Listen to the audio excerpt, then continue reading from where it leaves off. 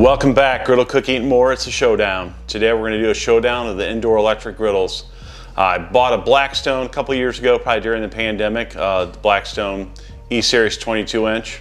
So I wanted to get a griddle for inside, so when it's super cold out and raining, and at the time I didn't have a covered porch or anything for my griddles, so you know, if it was raining or whatever, you know, it sucks, so you didn't want to be outside. So wanted an inside option, and just for whatever, making breakfast, stuff like that, where I don't want to go outside and mess around with it. So I bought the Blackstone 22-inch. Well, you know, checking out YouTube videos, this and that, came across Vevor. So seeing these Vevor griddles on there, and then decided to pull the trigger on a Vevor. So that's what we're going to check out today. So let's take a look at what we got. So we got the trusty old Blackstone on the left, and then I got my new Vevor on the right. So the Blackstone on the left is a 22-inch griddle, and then on the right is a 21-inch griddle. So let's kind of go over, we'll go over each griddle real quick here. So let's check out the Blackstone. All right, so the Blackstone's 22-inch. It's got a ceramic top, so a non-stick surface. It's got two burners, or two electric burners per se. You can set it up to 500 degrees. Right now it's heating up. I do have a thermometer on there. I don't know if you can read that or not, but I do have it set at 350. It's right under, but it's still heating up a little bit. It does have a lid that comes with it that you can put down. This griddle top pops off for cleaning, so you can take it over your sink and clean it off. I'm coming around the back here. Now I've had this thing for a while, so a little dirty. It's got the rear grease management, just like the gas ones do. This tray does pop off, so just like that. And then real quick, just to let you know about, so when I first bought this, I'm not sure if it's the power cord inside this part that may be a loose connection. I did unscrew that from the back of the thing just to check the wiring on it, but sometimes you got to jiggle it around to get it to work. So I'm not sure if this is a bad cord or, you know, a bad plug, one of the two. So that's pretty much the gist of that one. So next door to it, so this is the Vevor 21-inch. Now Vevor makes a 14-inch and a 29-inch. Now 29-inch is takes a 30 amp 110 outlet. Basically, it's a lot of power, so you'd have to run a dedicated 110 line to it to run it in your house. Both of these run off of 110. This one here, it says it goes up to, you can see down there, so 572 Fahrenheit. Now I haven't cranked it up all the way to see where we go. This one's more like a commercial restaurant type, so it's called like an ironclad, or I don't know, they got some triple or quadruple layer plate on here, and you can kind of see the thickness there. It's right in here. Now I do this one, I don't season it. Some people do season it. I didn't season mine. I do clean it, and then I got a high temp griddle, commercial griddle cleaner I use, so it just blasts that stuff off when it's hot. So this one's got a front grease trap in there, just like a commercial griddle, and just like a commercial griddle, it's got a trough there. So this one's just got the power cord there. That's all you got in the back there. So pretty much the gist of that one. All right, so I do have these heating up. So now the Blackstone says it's met its temp. So this is probably all goofy looking, but there's a bunch of lines, and then it's got 3 red lights when it's hot. I don't know if you can tell on that side. This side still just came up the temp. So let's see how close we are to temp. So we're sitting just below 350, so pretty close. We're going to move this over to the Vevor, see where we're at. So let's give the Vevor a second to register there and see what we're hitting at. So, alrighty, let's check out, see what the Vevor's hitting. All right, so the Vevor's right above 350. Now, I will tell you this because I've used the Vevor about several times. If you can see the dial there, 302. So it's probably not. It's probably a little bit under where 350 would be. You know, because this is 302 then 392. So this thing probably runs 40 to 50 degrees hotter than what that thing says. So gauging off my griddle thermometer there. So that's that. So now let's check out the measurements of these two tops here. All right, let's start with the Blackstone. All right, so measuring across the Blackstone, it's hot. So 23 inches from edge to edge, you know, on the outside. And then we go this way. It's 15 inches, so exactly. Let's check out the Vevor. Now the Vevor is just not quite, about 21 1/4 wide. And then the griddle, if you measure the whole thing with the grease trap, about 16 inches.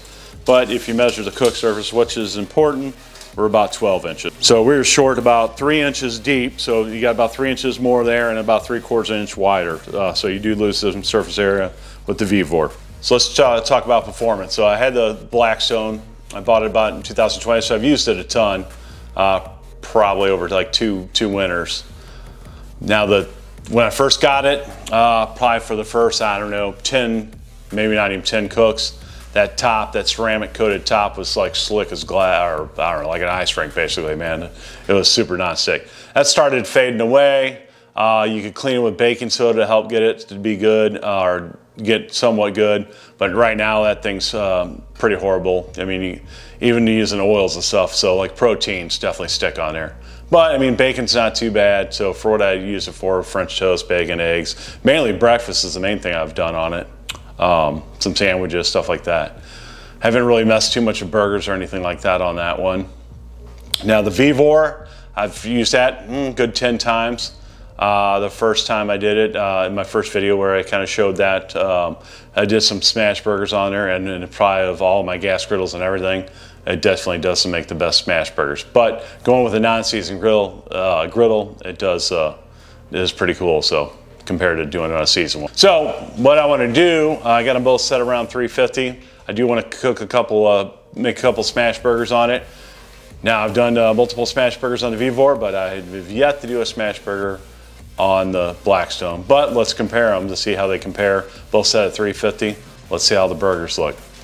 All right, give me a few seconds to get that ready. Alrighty, this is a smash burger test. Now I will tell you this is round 2 of the smash burger test.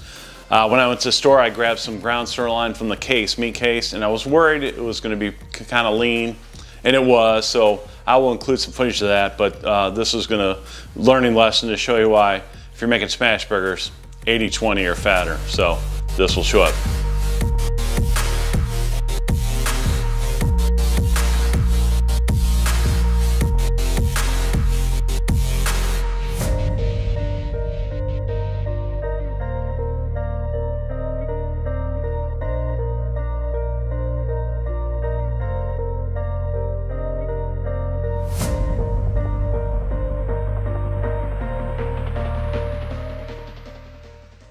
But anyway, so ran back to the store, grabbed some 80-20.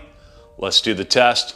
Got both griddles set at about 400 degrees. So the Blackstone's at 400, it's hot, pretty much ready to go, kind of fluctuating. So let's start with the Blackstone first. All right, so we got these, I used a third cup, about 2.5 ounce pucks. We're gonna do 2 of them on each one to test it. We're gonna smash it down, but not all the way full. You know, I don't want to rock it to taper edge because this is Teflon, so you don't want to scratch it, but let's give it a smash.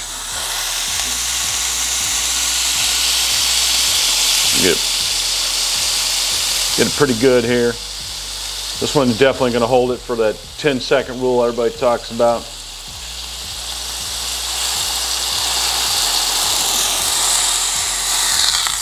All right, number 2.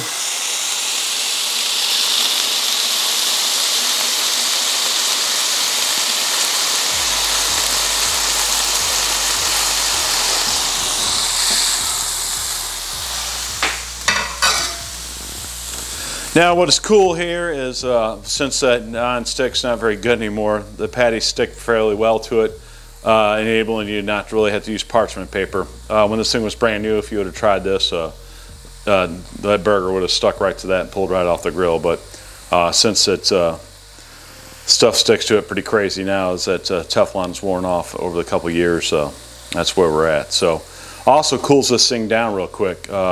Super thin. And we can so you can kind of see with GoPro how thin that is compared to how thick that plate is. A little shot here. Trying to lift up a little bit here, but it's cooking through. So getting close here to the flip. We want to give the maximum amount of time to get that crust built up. So first time doing smash burgers on this, never have, because I knew it really wouldn't perform well. So never messed with it. More of a breakfast thing than anything at home. So, and some other stuff. But All right, let's give it a flip. Now, being ceramic, or Teflon, yeah, ceramic, can't use metal, so gotta use this old plastic scraper I got off of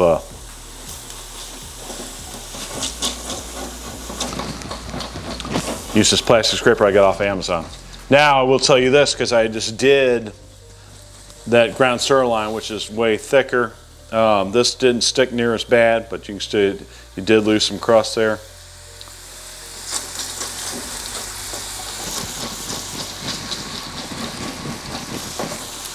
I don't think we're saving any of it. Kind of lost it. So there you go. You can see the smash burger. Not the crust we're looking for. Let's give it a close up. All right, so pretty much concludes that test. I'm going to get set up on the Vevor, and we're going to give it a go on the Vevor. All right, get that Vevor rocking up to 400 degrees. Let's give it a test. Same deal. Couple 2 3/4 balls. Smash it with the old Blackstone. Here we go.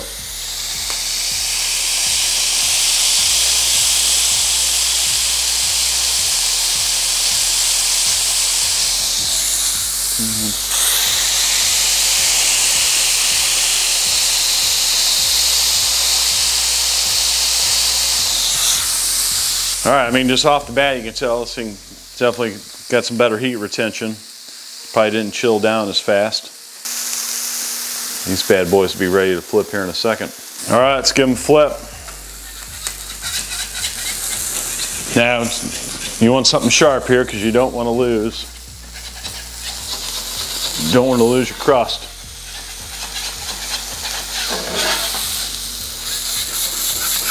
Smash Burger, the chain, they sharpen their spatula.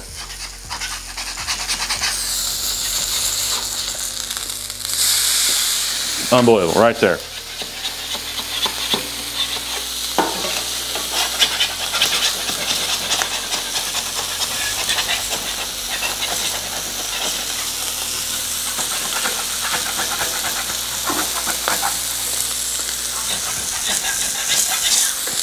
Oh, lost. Oh. Lost some of it there on that one. Put it back on top. All right, so there's the significance of having a sharp scraper for it. So, all right, that pretty much concludes that test. Let's get a little comparison of these. All right, so let's get a good look at these. So as you can tell, hopefully in the camera, the Vevor is a whole lot darker than that one. So we've got that good Maillard reaction there. You can just tell the caramelization of it and really can tell the difference. You know, those burgers look like that area that I didn't get scraped off. So, but huge difference. All right, there you have it. So kind of went over each griddle. Blackstone, I mean, it's decent for sure. You can cook a lot of stuff on it, but the downfall is it doesn't hold that heat. So when it comes to searing, stuff like that, it can't make it happen. Vevor, it's got the thicker griddle plate, better heat to it. It definitely draws more power, you can tell, off an outlet than the Blackstone does. So, but I mean, with that thing, I mean, I haven't done any steaks, but I mean, whatever. I mean, that thing sears great, as you can see, just the quality of the smash burger it does. So, good test there to kind of show the difference. When you load down the Blackstone, it cools down super quick. The Vevor does cool, but not near as much, recovers faster. So I'm going to give the win to Vevor on this one. So if you are in the market for an electric griddle, go with Vevor. And the last thing, I didn't look up the prices, but I spent $200 on the Blackstone. It did give me a cart to roll around on. And then I spent $115 on the Vevor, so 75 bucks less. And then to me, it's a way better griddle. So now you lose a little space, you don't have a lid, but I mean the quality on it and the capability of it is much better than the Blackstone. So if I had my choice to do it all over again and knew about the Vevor, I would have bought that first, and then I wouldn't have bought the Blackstone. But being said, the Blackstone's not bad. I mean, I used it for a long time, so but I do definitely like the Vevor better. So. But that is it for this video. Until next time, we are out.